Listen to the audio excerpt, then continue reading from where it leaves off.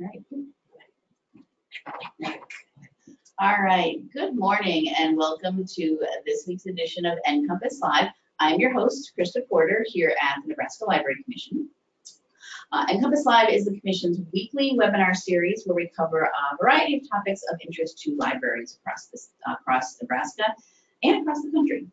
Actually, we broadcast live every Wednesday morning at 10 a.m. Central Time, but if you're unable to join us on Wednesday mornings, that's fine. You can always go to our website and watch all of our shows on our archives. And I'll show you at the end of today's episode where you can get to those archives. We do both the recordings, live show and recordings are free and open to anyone to watch. So please share with your friends, family, neighbors, colleagues, anyone you think that may be interested in any of the topics that we have on the live show or on the archives. We do a mixture of things here on NCompass Live: book reviews, interviews, demos of services of products, mini training sessions sometimes. Basically anything of interest to libraries. Our only really criteria is that it's something that libraries are doing. And we as the Nebraska Library Commission serve all types of libraries, public, academic, schools, corrections, museums. If you're a library, there's probably something on the show for you. We do have Nebraska Library Commission staff that sometimes do sessions, and we have guest speakers that come in sometimes. And we have a mixture of that today. We have a hybrid today. Yes, join the group. Today we are talking about the 2018 One Book, One Nebraska selection, Nebraska Presence and Anthology of Poetry. And I'm just going to hand it over to you, Mary Jo, to start since you post everything, and then we'll introduce who and tell you who we have here as we go. Thanks, Krista. Yeah. I'm Mary Jo Ryan with the Nebraska Library Commission, and I would like, I guess, the rest of the folks who are here to just introduce themselves, and Tessa will move the camera slightly so you can see everybody, and sooner or later we'll get them all in the frame. Mary Kay. Okay, I'm Mary Kay Stillwell, one of the editors in Nebraska Presence. And I'm Greg Kosmicki, the other editor of the Nebraska Presence and the publisher of the Backwaters Press. And I'm Rod Wagner, director of the Library Commission and ex officio board member of the Nebraska Center for the Book. And I'm Becky Faber, a member of the board for the Nebraska Center for the Book, and also the chair of the One Book, One Nebraska Selection Committee. Thank you all. Just for kind of starters, what I think we'll do is just, I can't see my slide. There we go. I think that'll be good. We'll go through a few slides here. There we go. We'll go through a few slides that sort of introduce the One Book, One Nebraska program. And then I think that primarily what we want to do today is have a conversation with you folks. So we just say a few things. The whole point of this One Book, One Nebraska is to encourage people all over the state to read the same book and talk about it. A committee from the Center for the Book, as Becky mentioned, selects the book, and it's sponsored by the Center for the Book, Humanities Nebraska, and Nebraska Library Commission. As you can see, we've been at this for a few years, and I think this is a pretty good rogues gallery of wonderful stories by Nebraska writers, or about Nebraska, by the way. There is actually a couple of books that are not by Nebraska writers, but they were about Nebraska. This particular book has poems by more than 80 contemporary Nebraska poets. And we won't get to all of them, but I encourage every one of you to be sure and read this book and take a look at it. I think some of these poems are especially lovely read aloud. So anything you can do in your libraries to encourage out loud reading would be great. Obviously, there are some famous poets. Twyla Hansen, our Nebraska state poet, Ted Kooser, our former poet laureate of the United States, and William Klecklein, our former state poet. But there's also many others, and they're wonderful poems in this book. I wanted to make sure you know that the book club kits are circulating like mad, but that doesn't mean that you can't still get a book club kit for your reading group or your discussion group or your program that you're planning. Check out news and events so you can see what's going on across the state. I wanted to mention that we're on Facebook, and there's quite a conversation going on Facebook. We'd love to have you join us. So friend our Facebook page, One Book, One Nebraska. Obviously, you go to facebook.com first, type in here, One Book, One Nebraska. And really to encourage everybody to create local programs. We've got a publicity toolkit with bookmarks and business cards. You can print off posters. We've got some discussion questions that are helpful. So again, there are lots of resources also from Humanities Nebraska. This is a very special resource, by the way, which basically pays for a scholar or a poet to come to your community and do a live program in your library. And basically all you got to do is go to the Humanities Nebraska website. And some of the programming that we've got available includes programs by Mary Kay Stillwell, who's here and she'll be talking with us. Also Lucy Adkins, Marge Sizer, Clayton Hansen. So here's where you go to book your speaker. And when you book your speaker, you also get the information about how to get the grant to pay the speaker from Humanities Nebraska. So getting involved, book club, book talk, book a program with the author through the Humanities Nebraska Speakers Bureau.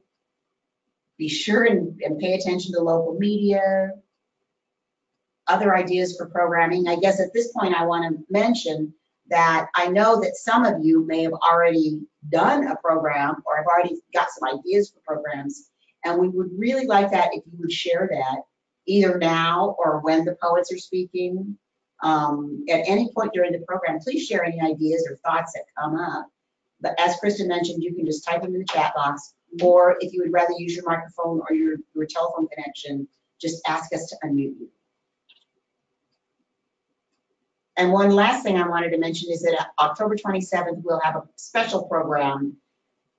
Oh, is that right? It says 2018. Yeah. Yeah, that is right Yeah, there. that's right. Good. Yes. For a minute, I thought, oh, I've got the wrong date up here. It says 2018, but I don't think it's October 27th. But it is. It's October 27th at the Nebraska History Museum in Lincoln.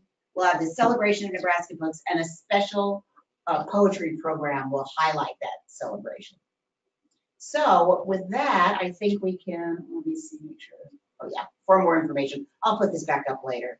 But for now, I think we can get rid of the slides and go back to the people, the real people. And we'll I think, turn it over to Mary Kay and Greg and Becky to start. And Rod, if you have any questions that you'd like to ask them. Let's put up for, There we go. Hi, folks. There you are. I want to put up the. Oh, the website's down there under Explore. Ta-da. There we go. There you go. That's the website. Cool.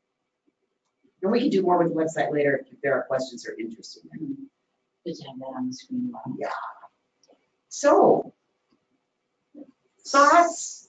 How did this all start? I mean, I know this book is not brand new, but something must have started this idea of having an anthology of Nebraska poets. What happened, Mary Kay and Greg? How did it happen? It was all a terrible accident. A dream. Actually, we were at the Nebraska Book Festival in Kearney, and I think it was the year after, or maybe just the year that Ted Cruz was going to be named Poet Laureate of the United States. And one of a poet that the Backwaters Press has published, well, 5 books by now, Marjorie Sizer. At that time, we published, I think, 2 of her books. Came up to the table where the Backwaters Press had its books on display, and said that she really thinks that we ought to do an anthology of Nebraska poetry. And I told her that that sounds like a great idea. Would she like to help edit it? And she said no, because she had been involved with me with a previous anthology that she and I and Lisa Sandlin edited, entitled Times of Sorrow, Times of Grace, writing by women from the Great Plains, High Plains. And I always say that if Marge hadn't have been involved, that we'd still be working on getting that together today. So I'm the most disorganized person in the world. And Mary Kay has been fulfilling that function sort of, that part of my brain since, as best I can. so, And I guess I can pick up. yeah. I opened up went to my inbox one morning and I wrote it down because it just tickled me. I got this email from Greg and the subject line read, "Opportunity to work your socks off for no pay." You can say no to that. Yeah, how could you not open that? And so he tried out his idea on me, and it really sounded like it was time. And Nebraska's been rich in anthologies, but there hadn't been one, a representative anthology for a while, and it seemed like a good idea. Also, I had to go to to New York to learn about Nebraska poetry in the 60s. I didn't know we wrote poetry out here. I went there and I really started studying poetry there. And my teacher was Bill Packard, and he introduced me to Kuzer and Kuzma and Raz and the poets here. And I thought, good Lord, we got to get, I'm sure other people in Nebraska knew about poetry, but it had just gone past me. So this was a wonderful opportunity to take a look at what we write, what subjects are interesting to us, and to have a conversation, not only with readers, but other poets writing in or about the state. So, like Pandora, I opened up the box, and the rest is history. And it turned out just fantastic. I mean, you guys have, I know, sold lots of copies and really enjoyed the interaction with these poets. Yeah. We got so many submissions. You did. I don't remember how many. Well, at the time I wrote down 1,500 pages of poetry.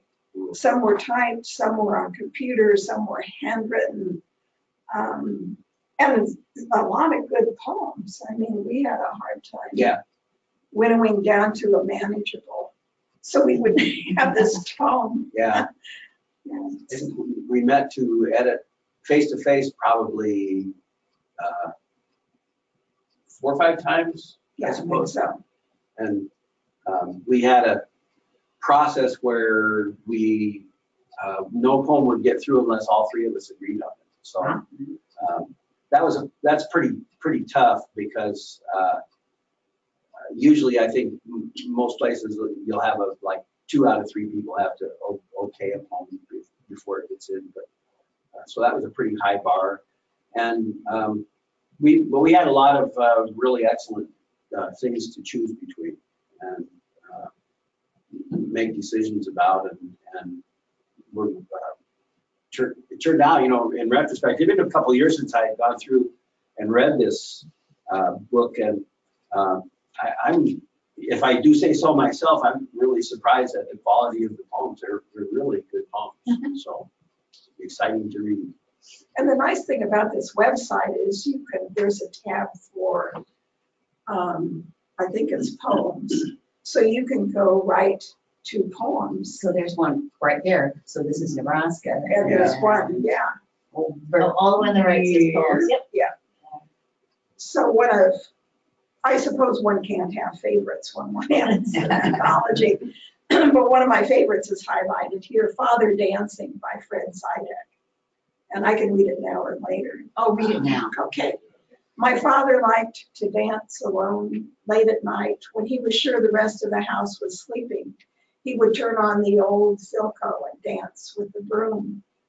One summer when Mother sent me out with his lunch, I caught him doing the rumba in the berry patch. Music seemed to come from his pores. One winter he waltzed for the cows. I went to the barn to feed the cats. I found him doing a perfect pirouette. His arms spun out and up until he was like a giant top spinning before the stalls. The cows were lowing into their cuds. I could tell they'd seen it all before. Occasionally he would spin to a stop, bow, kiss one of them right on the nose, and 2-step back into his turning. One day I caught him dancing nude in the small meadow down Pamstar Creek. He and the dance were exquisite as prayer. I thought of Noah's sons covering their father's nakedness and wondered why. So that's a useful tool on the website, just to get a sampling. And I think that that poem is a really good example of how much energy and life and visual character there is in this whole anthology. So that was a great one to pick. How about Rod and Becky? Could you kind of give us a little feedback on what it was like, since you're both on the committee that selected this? I know you had lots of books to read and to pick from. One of the things that I think is spectacular about One Book, One Nebraska is that the initial call for nominations comes from Nebraskans. They nominate books. We have some basic criteria which each book must meet. That, for example, having an ISBN, being readily available, being written by a Nebraska writer or taking place in Nebraska or having a Nebraska theme.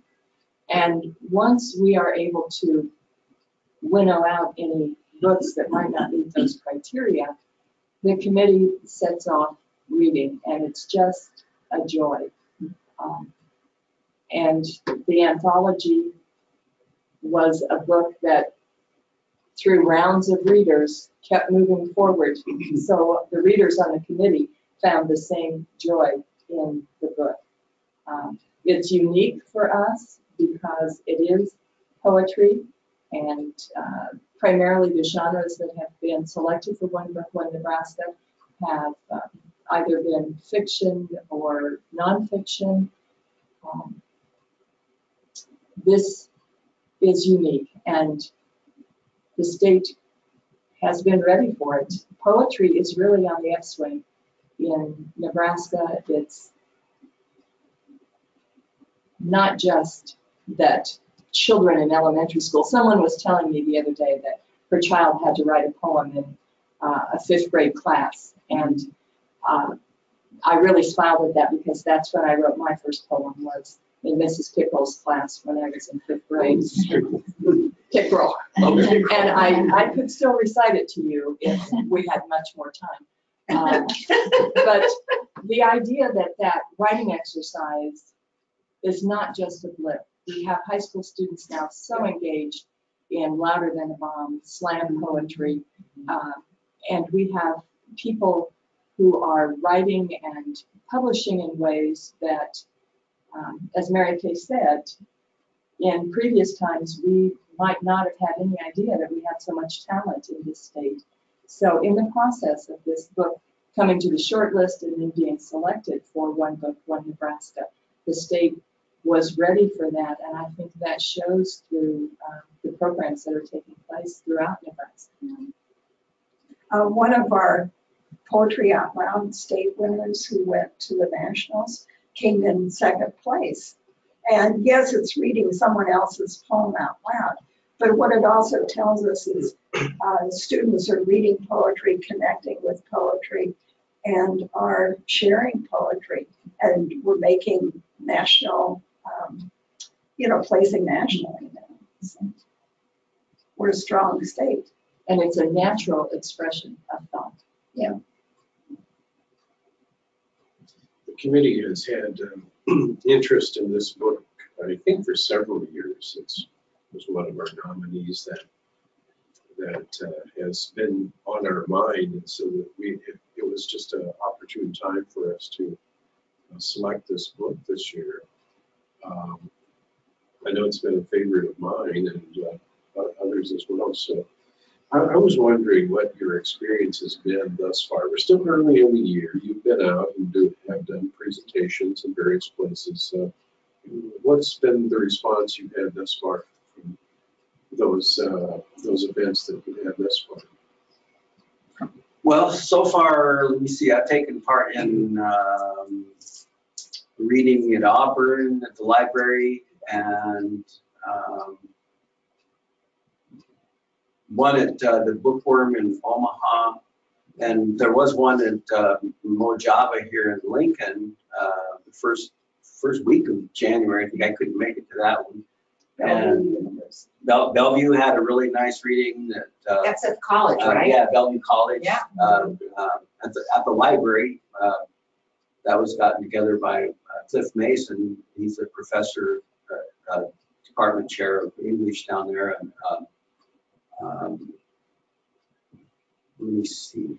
I think that's all the ones I've been to, but I think there have been a couple more that I couldn't make it to. The bookstore here. And there's a million coming up. Yeah, the Franklin Finch had one. Yeah. So. Yeah, we may not have them all on the calendar yet. We will be getting them on here as soon as possible. But I see we've got a June 8th reading at Chapters, Books and Gifts in Seward, and a June 24th Brownville Schoolhouse Art Gallery reading. And I'm sure there's others that we need to get updated on here. I brought a list for you today. Fabulous. Good. What do you got coming up? June 8th, Chapters. We're going to do a book signing and reading out there in Seward. It's to coincide with the bicycles across Nebraska. Oh, that's cool. So they'll be coming into the town square, and there's always a lot going on then. So we'll be reading there. As you mentioned, the Brownville Fine Arts Association on June 24th. June 10th, we'll be at the Norfolk Public Library. And we should probably talk a little bit more about the workshops in a minute.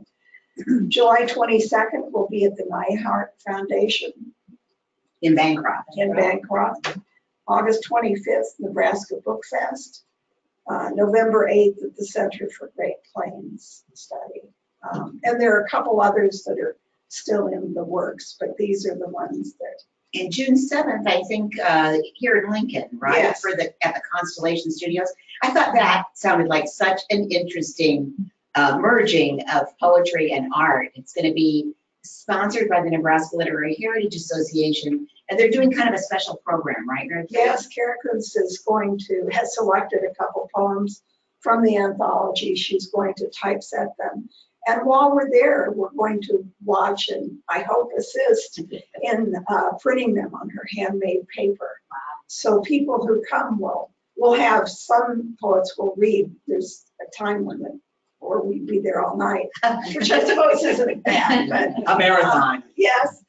So after they're made, we will have souvenirs to take home with us. And her work, of course, is internationally recognized. And so it's just a wonderful meeting, as you say, of the arts. So I'm really looking forward to that. That's June 7th, 6 to 8. It's open to the public. So come on down to Constellation Studios. Yes, and it's open to people outside of Lincoln too. So you can come to Lincoln, make that a trip to Lincoln, go out to dinner, come to Constellation Studios. Sounds good. Yeah. And I think the poems that she selected were one by Ted Kruser and one by Amy Pletner. Wouldn't that be fun to get to do that? I would like to do it myself. And that's I can understand why that might not be the. I don't think she's announced. Oh, she did announce it. Oh, just ignore No. Secrets. You heard it first. Yeah. There's also. Edit things out of this. We were also approached by Greg Simon, who's a jazz professor at University of Nebraska Lincoln. He wanted to excerpt songs to create a song cycle with poems from the book, and I got him in touch with probably 10 or 12 of the poets. I think he's got 8 or 9 books or poems that he selected that he's going to set to music, and he's working on that on a fellowship right now when he's on vacation from the university. So he's hoping to have it ready in the fall sometime. I'm not sure. That is so cool. If he has that ready, we definitely need him at the celebration of Nebraska Books, don't we? Yeah. It sounds very sort of beatnik. I love it. Jazz and poetry. And some of the programs you're doing, they vary, don't they? I mean, obviously some are reading. Yeah. As we mentioned, someone mentioned, there are 82 poets. So a couple, the Nyhart Center, and I think it was in Norfolk, and other groups around the state can go. There's a tab on our poetry page that says the poets. And you can scroll down if you want and give little bios. And they've, several groups have chosen poets from their neck of the woods to invite out through a Humanities Nebraska grant to come out and talk about the book. And this is a good time, I think, to talk about the Speakers Bureau at Humanities Nebraska. We're offering 2 workshops. One is called Nebraska Our Song, which is a discussion of the poetry in the book and poetry in general.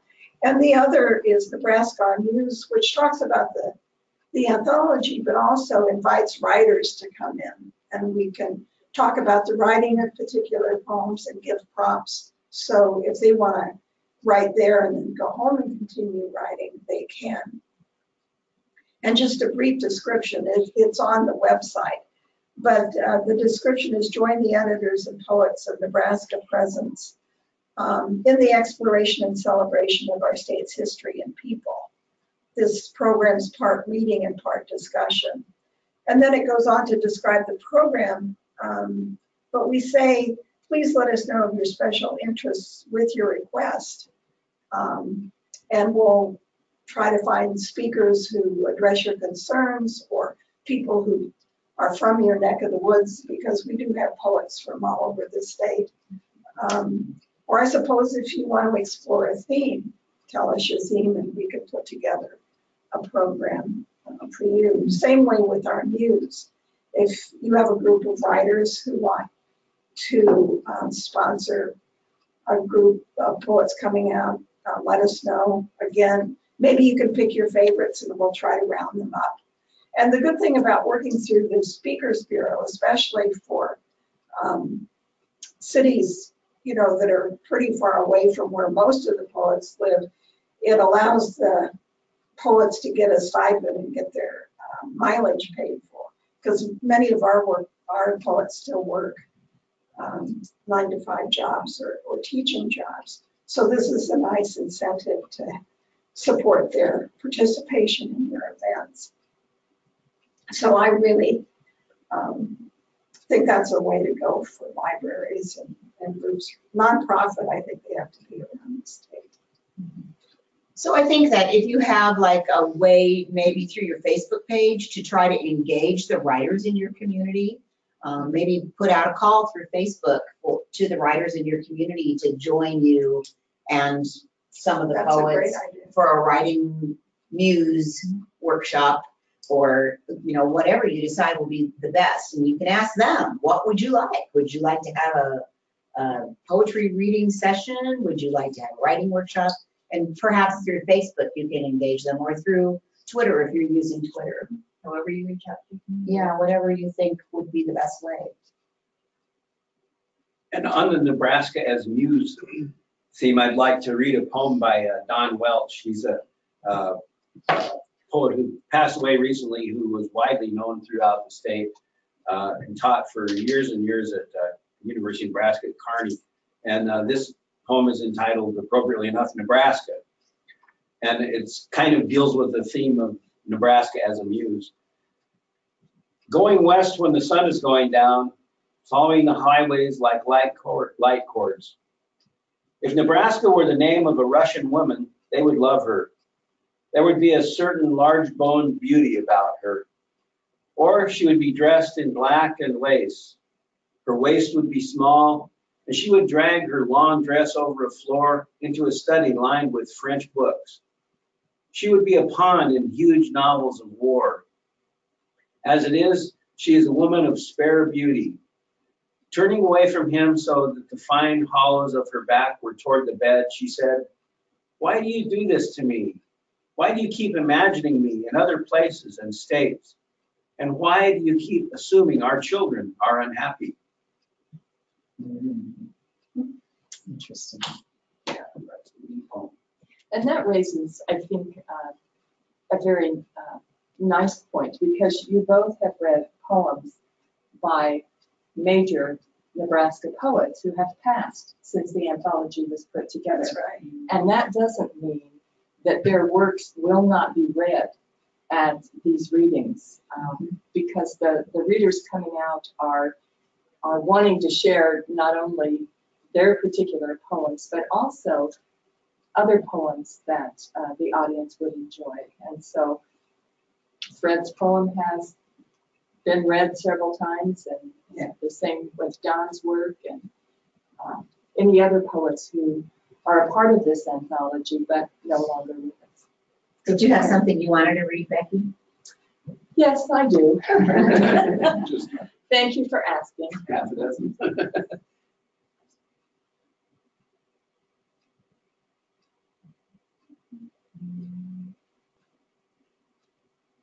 Yeah, as we were putting the work together, as Mary Kay was putting the work together, and I was sending her an email every couple of days finding out what she was doing.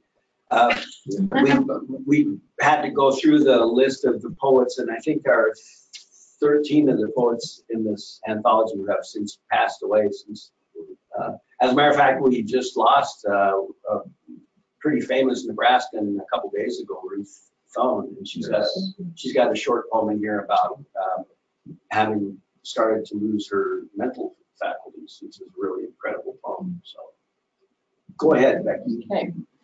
Well, this poem is entitled The Fisherman's Wife. And because I have lived in the center of the United States, I'm always fascinated by how people live and work and eat in other places. So, The Fisherman's Wife. She waits tables at the Bayview Cafe, demystifying the contents of seafood chowder for tourists. She tells me that her husband is a fisherman, asks where I am from, sighs, and says she has never been west of Boston. She cannot imagine Middle America, a place without coastline, a place where people eat beef daily. Each time she moves from table to kitchen, I notice a different tattoo, legs and arms twirling in color like a globe. On long winter evenings, I will eat chowder from a can. The Maine fisherman with red, cracked fingers will trace each tattoo. The fisherman's wife will close her eyes and tell him that he is all of the world that she needs. Who wrote that? I wrote that. I love it. Any other thoughts that you might have, or those of you who are in our audience, anything come up for you so far as we've been talking in terms of what do you think about your community's reaction to poetry? I mean, we know that there's like slam poetry and lots of poetry happening among young people. I guess we're curious about whether that's happening in your community. You type into your question section if you have anything to say. Right in the little chat box. Yep. The chat box. Do you want to show us where that's at on the screen, maybe? Yeah. Okay. Anyway, it's sort of over here on the side. So yeah. I think the kit has questions, right? Discussion questions, yeah. And book groups have found this very helpful. Uh-huh. Especially some people are kind of timorous when it comes to poetry. They haven't read it for a long time. Or when they went to school, they read poets by long dead people that didn't really relate to their lives. And so they're coming to poetry, to contemporary Nebraska poetry, but with some reservations in the questions. And we let the poets ask questions about their own work that might reveal something about their poems, but also other poets in the book. So in the kit, you'll find questions that our poets came up with about particular poems, and then some general questions about the book in general. And I think I can quickly read an example of how this might help someone in your library or your book group kind of come to poetry. I'm going to read a poem by Lucy Atkins. She came from Genoa, I think. She lives here in Lincoln, right? Yeah, she does. She and Kathleen West, another poet in the book. So it seems to be fertile ground out there in Genoa for poets.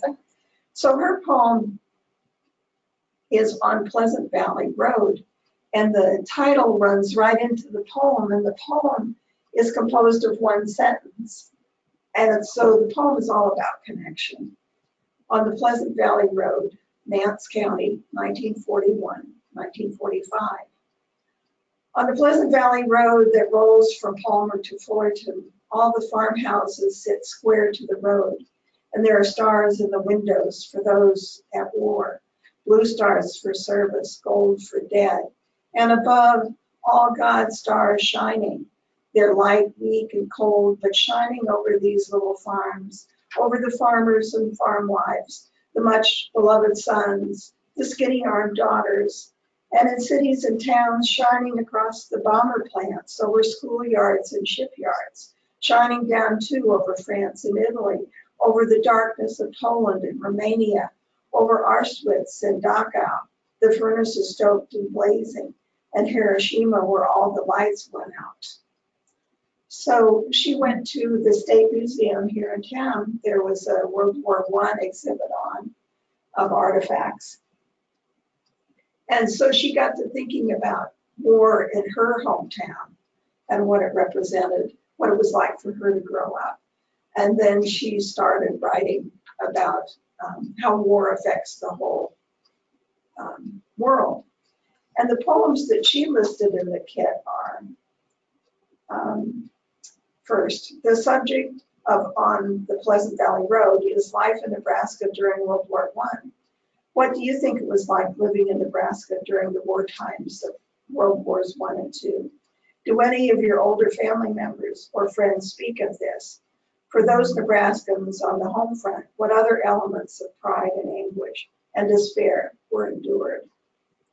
Well, this opens up a conversation among the people at the book group, but also they could take a question like this home to their grandparents or their parents. One woman talked about going to a nursing home with the poem and getting recollections of people. I don't know that there were any veterans in the home, but a war widow and a war wife. And so poetry starts a conversation. It is a conversation, but then it can ripple out through your whole community in really interesting ways. And so take a look at the questions in the kit and see where they lead you and your readers. I think that's a great idea. Many of our libraries have programming relationships, partnerships with nursing homes, assisted living centers, senior meals congregate centers where seniors come together for lunch and play cards and that kind of thing. And that's an ideal outreach program, is to take a few of these poems and read them and then ask questions and get people talking about them. So And that is a question that someone had actually about how it is hard to, people don't read poetry a lot, and this has been a difficult thing, but these questions that they wanted to know, that was a question they had submitted that particular poem. Is there questions focused on every poem in the book? I mean, that would be a huge amount of questions, I suppose, but unfortunately, like, no. there isn't. But for some of them, they're not just about the book in general, it's specific to certain poems. Like general questions, aren't there? Yeah. Yeah, there are 23 pages of questions. Oh, wow, okay. And So I there's would plenty guess- of things to help you get started in Yeah. the discussion. Okay. Many of them are about individual poems. Some ask you to look at two poems about the same subject matter and compare and contrast them. It's not here, but I know there's one about, can you find the 5 poems about rivers in the book? What is that your, does that describe your river? What rivers are you familiar with? How does the poet convey the river? So it leads you into more than one poem, or there are general ones. Let's see. I think that one about rivers would be a good one to take to the NRD meeting. Well, there you Get them go. talking at the NRD meeting about the poem about rivers. Here's one. Do you think that living in a place like Nebraska with expansive vistas and big skies affect us as individuals? How is this changing? If so, is this reflected in the poems in the anthology? In what way? This is a more general question by Lucy that gets us thinking about our state and how it's changing. And you mentioned that you could have a program, a librarian could have a program with a theme. And I think that's a theme in this book of poems. That's a theme, is Nebraska.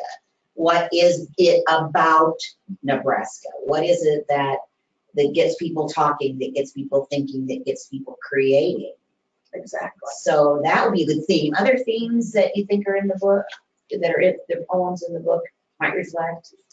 Well, one thing I want, not exactly on the themes, but what I found in this collection is that there are poems about life and death and marriages and breakups and working the hogs out at the farm and, you know, being in the city. And there are all kinds of different things in these poems that when I was growing up, I hated poetry because it was all about castles and kings and stuff that I had absolutely no connection with, and I just didn't like it. And then so I was amazed when I started at the university and discovered that poetry can actually be about things that I know about, and that's what's in this anthology. I don't think there's a poem in here that anybody will pick up that they won't be able to connect to something that was real to them at one time, that happened to this poet too, that poet wrote about. And just like I was reading through it last night, and there's a poem by Judith Sornberger, is that how she says her name, Sornberger, about wallpapering and taking wallpaper off of the walls with her mom, and then they were singing a Patsy Cline song along with it, and the song interacted with their memories, and it's a cool poem. I'll read it. And I think that's what the poems throughout this book are poems that are related to things that we've all done in our lives, and things that I didn't know when I started out getting interested in poetry. You could actually even write about that kind of stuff. Yeah. This one's Judith Sornberger, Wallpapering to Patsy Cline, and it's dedicated to my mother, for my mother and sister. We're here to cover the cracks in the wall, to forgive the bad taste of previous owners, to bury the orange and brown daisies in the service, transforming this house into yours, sister. We don't drywall or drive nails, but like our mother's mother, a good seamstress, we know how to make an off-cast garment fit our wishes. We form a procession we've practiced before, kitchen to dining room, this time bearing drop cloths, utensils, Dutch ovens of paste. Patsy sings us through some stripping. I fall to pieces, a tune we all know too well. We work as when my ballerinas, your floral stripes, and mom's teacup scenes met in the hallway's neutral eggshell. There are too many generations of wallpaper here to strip. We stop when we come to fully petaled cabbage roses.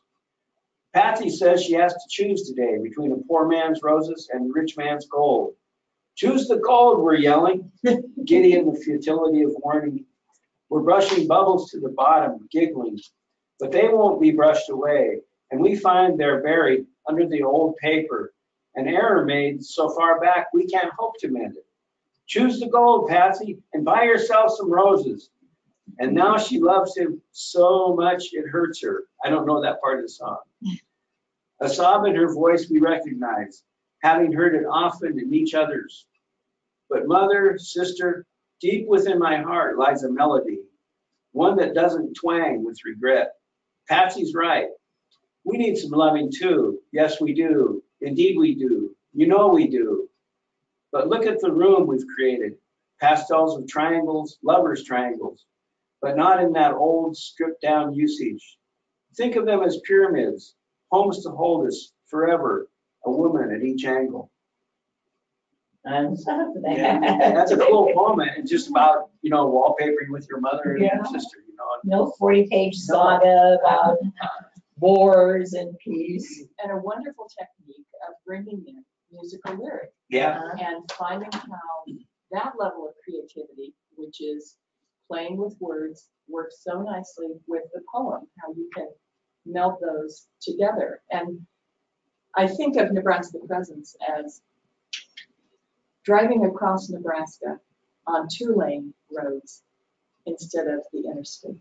And all that you see, you should be going a little slower than on the interstate, but you see things, you absorb things that you're going to completely miss by going through very rapidly. We're not a flyover state. There's just a tremendous amount of beautiful life and creation going on in this state. And I think a wonderful way in talking with people about these poems is to begin by asking them, what are the stereotypes of Nebraska? Well, that it's flat. No, it's not all flat. That it's boring.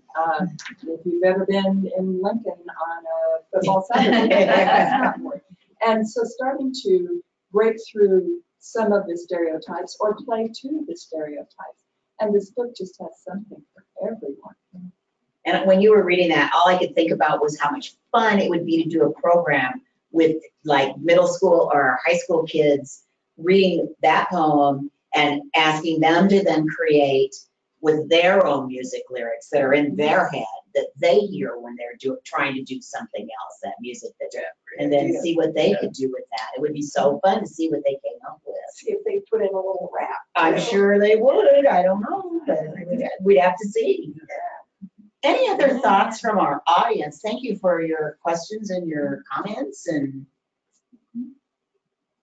while you're checking, in addition to the poetry, I found the introductory observations, Greg and Mary Kay, especially interesting. One that struck me was a question that Greg, or no, maybe it was Mary Kay, that you said you are frequently asked, and that is there such a thing as Nebraska poetry? And then you also comment on, is there a relationship between Nebraska poetry and American poetry in general? Now, this book was published 10 years ago. About your observations changed at all from then about those questions? Oh, wow. One of the things that struck me over the past couple of years is the influence of Carl Shapiro, who came out here in the 50s to teach and to take over the editorial responsibilities of the Prairie Schooner.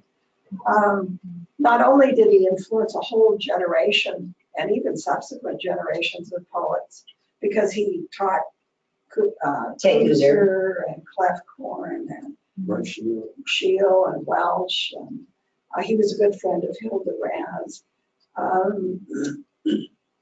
Where was I going with this? Oh, that was a time poetry took a big, deep breath and sort of reinvented some of itself. More women started writing during this period of time.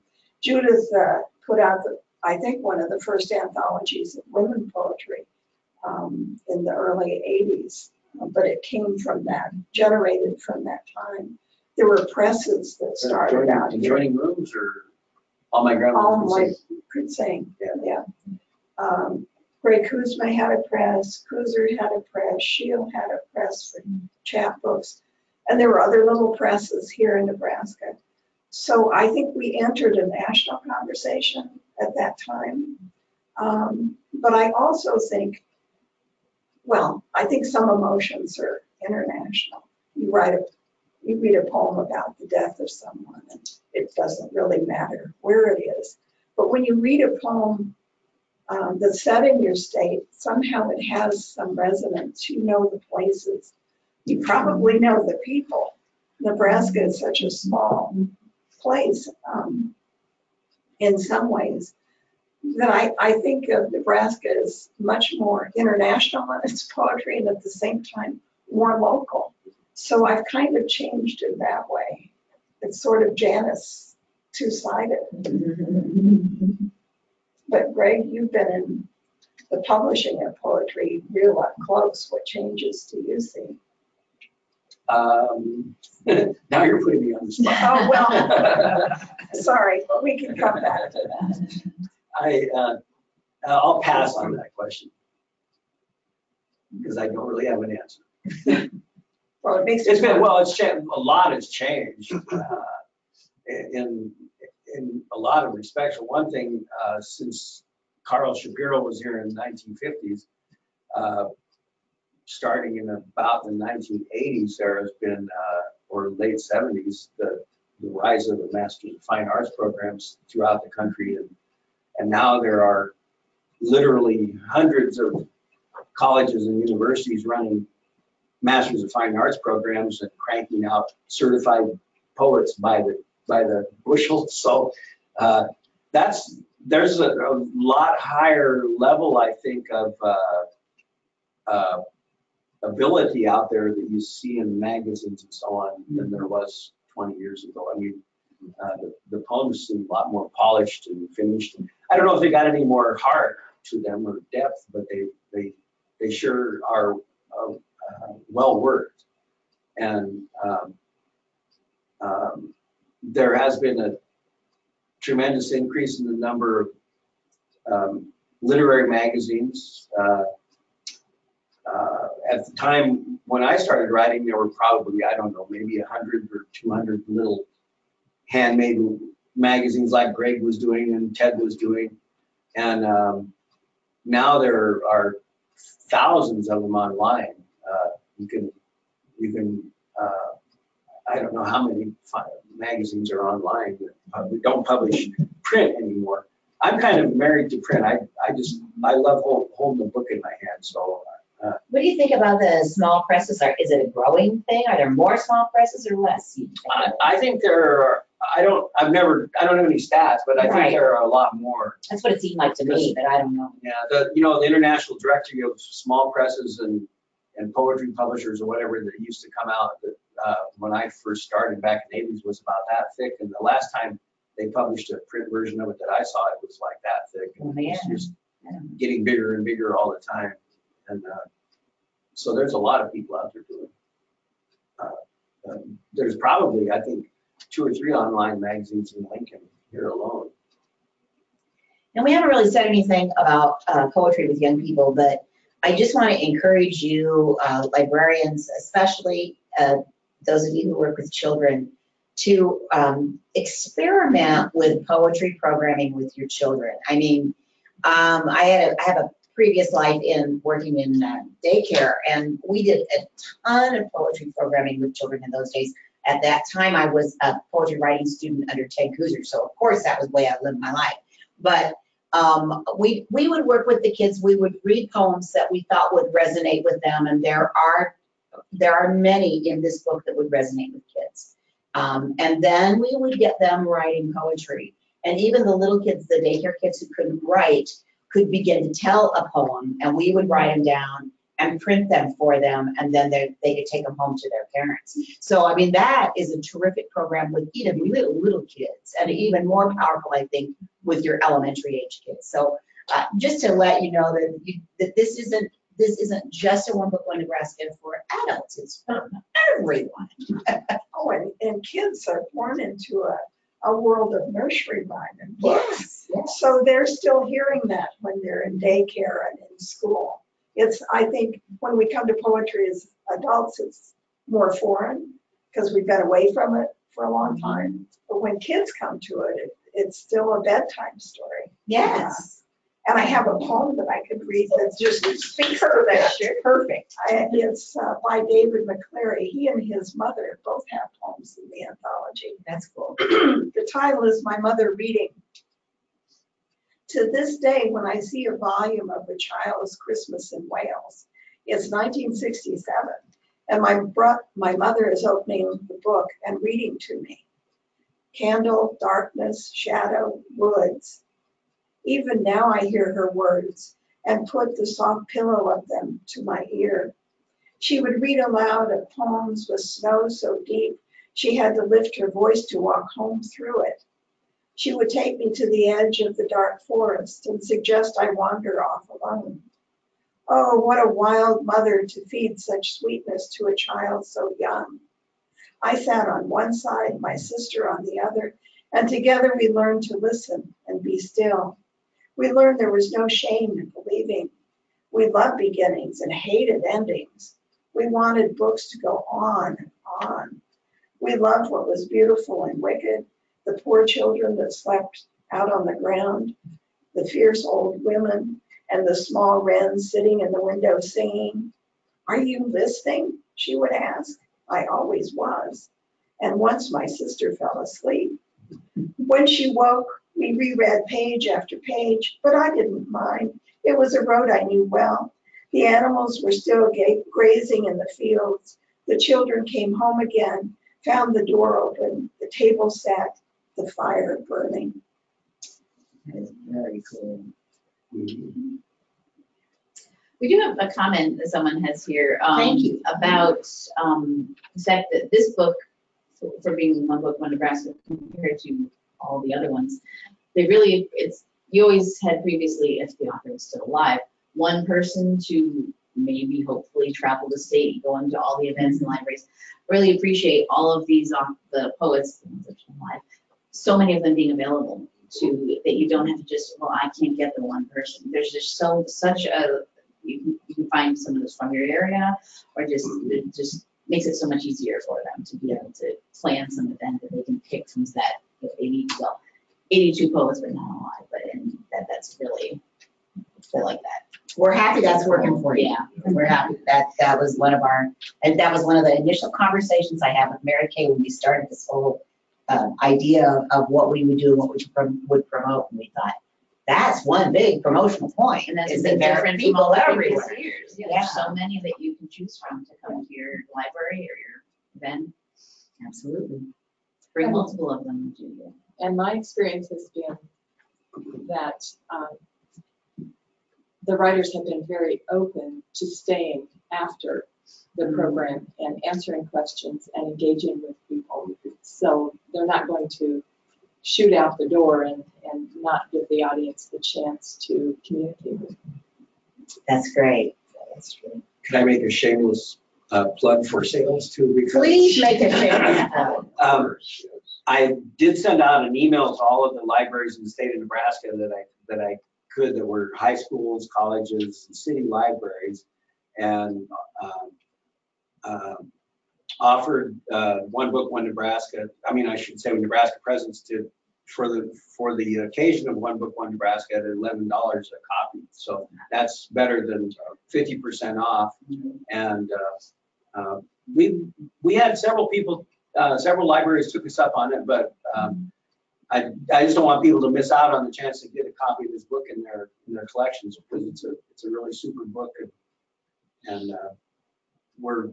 we actually have the cost cut back to the bone at $11, but and I'm not charging shipping for it either.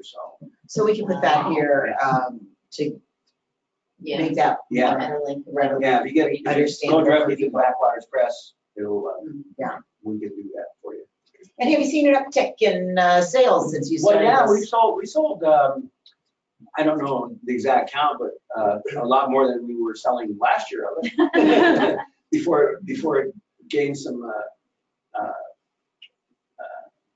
before its profile raised again. The first year it came out, the first year or two, we sold quite a few copies of it. It was our biggest seller for a number of years, about 2 years, and then sales drop off. Sure. Well, one of the reasons I asked is that I've heard, and I don't know that there have been a lot of stats on this, that once a book is selected for a one book, one city, or one book, one state, or a special nationwide book club, that sales really do follow. And of course, we hope that's true. We want. Yeah, and there may be libraries that picked it up, like going through directly through Ingram. They're our publisher, our manufacturer for our books, and rather than going through the press, because talked to a couple of different libraries when we went there, and they'd already gotten them through. Right. So, but this is a less expensive way. And I'm not even sure that we didn't go through your publisher to get them. Probably so, back yeah. on it. Yeah. Because we have, as you know, we have like 100 copies around the state. We have book club kits here at the Library Commission that you can check out. We also have book club kits that we placed in the system offices. So there should be a book club kit for when your book club wants to read this. Somebody should really get one. I think we've gone over our time. Is there It's anything, 11, if there's anything any of you would like to say for the good of the group before we close? Any thoughts? Any poems that didn't get read that should have? Well, we don't have 12 hours. It's true, we don't. I'd like to say it's been really fun working with the board and ever Good. since this happened. And I especially want to thank Mary Kay for picking up the ball, to use a Nebraska metaphor, and running it. Because I seriously wouldn't have been able to do this on my own. Well, thank you. But you're the guy who sent the email. Got it all started. Work your socks off, Yeah. no pay. Well, and we do think the Nebraska Center for the Book Board has been very excited and thrilled to be working with all of you on this One Book One Nebraska, and also Humanities Nebraska. We thank them for their support. So the next thing coming up that we know about is at that June 7th here in Lincoln. Yep. We'll get all those dates up on the calendar right up here this week as soon as possible. We'll have them up here, and so the rest of you, when you schedule your events, let us know and we'll put them on the calendar. And I'd love to hear from librarians to hear what they're doing and what kind of feedback they're doing. Yeah. And what poetry means in their community, because that's really helpful to us and encouraging too. Sometimes you get the feeling you talk to yourself. So it's always good to get a postcard or a letter or an email. And also, please do hop on our Facebook page and share what you're doing. It'll inspire other people who are trying to figure out, what would go over in our community. I have a blog too, in honor of the One Book, One Nebraska, the Nebraska, University of Nebraska Press asked me to do a blog. So I came up for a way to celebrate Nebraska all year long. And I posted it on the Facebook page, but I'll repost it. Oh, do, yes. So month by month, it gives suggestions for what you might do. That's a great idea. Please do repost that. We'll be sure to pick that up on the website as well. I have the blog address too, if you want to put it on the website. We will, So- definitely. I was going to type that right now, but I don't think we'll talk. Okay. Look for the link. Look for the link, it'll be up there. Okay, thank you, everyone. Thank you. This has been fun. What are you going to do next week, Krista? All right, yes, all right. So thank you everyone for being here. Really appreciate it. We had some great interaction and like I said, people are saying, I think this is a great choice for doing something really cool. We do. Yeah. Certainly agree. So, Very much. Thanks, Raj. NCompass Live so far is the only thing on the internet called NCompass Live. So if you just Google us, use your search engine of choice, excuse me, you'll come up with our website. Today's show was recorded and it will be here. These are our upcoming shows. Right underneath them is a link to our archives. And today's will be at the top of the list. So look for that later this afternoon. It'll be posted here as long as YouTube cooperates with me. We'll have a link to that. We'll have links to the websites, excuse me, and to the slides that Mary Jo had. Will all be on there. I'll let you guys all know that's there. And I'll just give you a heads up. This is our archives for NCompass Live going back to the very beginning of the show. This is the 10th year of our show. And we do have our archives going back all the way to the beginning. All the way back to January 2009. If you get dizzy, I'm going to scroll to the bottom here quickly. Whoa. All the way at the beginning where we met the NLC. Does anybody guys remember? I don't remember that one, but I'm sure I was Right, there. Mary Jo were here, yeah. But, January 7th, 2009. right, that was the beginning Sessions. It did, yes. There are a lot of us. So do we go back, explore our archives, do be aware, it is going back to 2009. There will be things that are outdated, missing links and whatnot, but we're librarians, it's what we do, we archive things. I'm gonna scroll back to the top again. We do have a search feature on here now, or you can also search all of our archives as well and look for a particular topic or speaker if you want to. Next week on NCompass Live, I'll hope you'll join us, will be a big time library support in small towns.